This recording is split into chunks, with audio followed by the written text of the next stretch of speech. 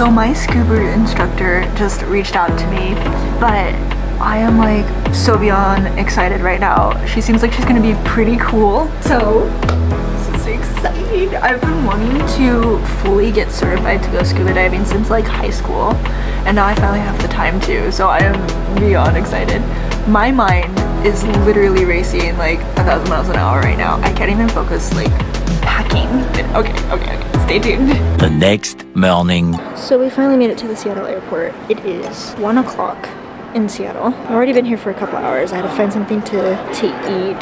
There's a really cool lady I was talking to during our flight. The woman like traveled everywhere, and it was so nice because we're in the back and she had the aisle seat and I had the window seat, and then nobody was in between us. Like every seat on the flight was taken except that seat between us, and we like fist bumped. We were like, hey, no one's sitting here. We get to like spray out. It was just nice. Flight one down. Time for the next one. In a little bit. One eternity later. We're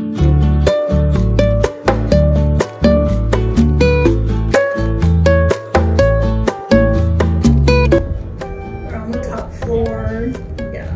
Okay guys, so I just arrived in my room and I had to take a taxi over. I could have chosen to do an Uber, but then I would have had to wait, and the taxi was a little bit more expensive. It was like about $51, whereas most of the Ubers coming out of Honolulu airport was about $40 to about $50 anyway. So since the taxis were there and it was convenient, I decided to just take a taxi.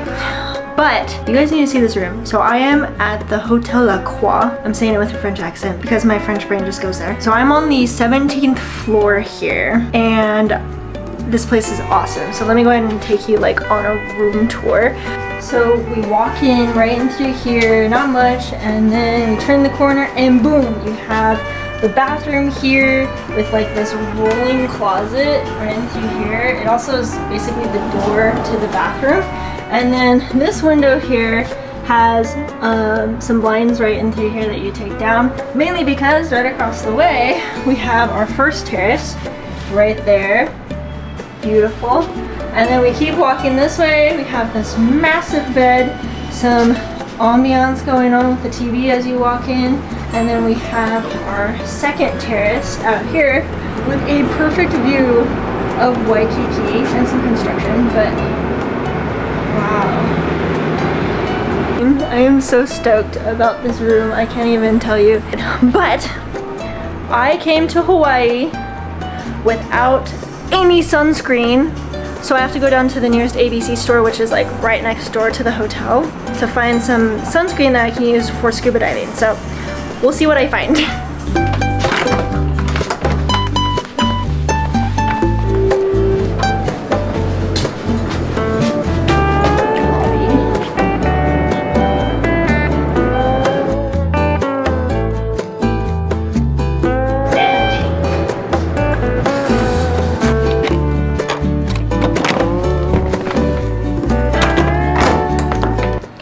Okay, so the only sunscreen that I was able to find was sweat and water resistant for up to 80 minutes. So that's the best guess I've got. Granted, when we're diving, I don't think we'll be underwater for that much longer. I don't think. So it should work. Hopefully. But stay tuned. I'm not quite entirely sure how much I'm going to be able to film over the course of the next 2 days. We'll see, but we'll go from there. All right. So with scuba diving, I wasn't able to film a whole lot, mainly because we were going through a lot of exercises, but this is a few of the pictures I did catch. 3 days later. Alright guys, so I'm on my way right now to Waikiki Beach to rent a surfboard because it's like one of my bucket list items to surf Waikiki. So here we go!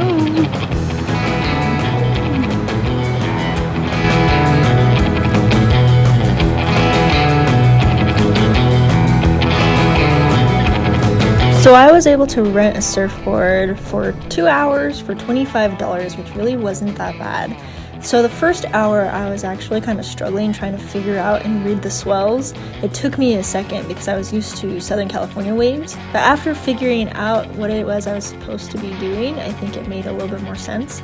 I did have to paddle with the GoPro a little bit, but it turned out okay.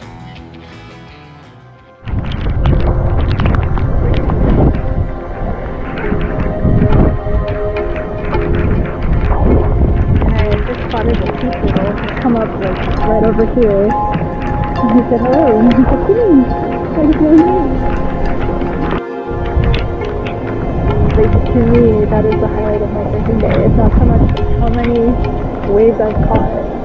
It's that I saw a sea turtle off to the side while I was surfing. Like, that's so cool.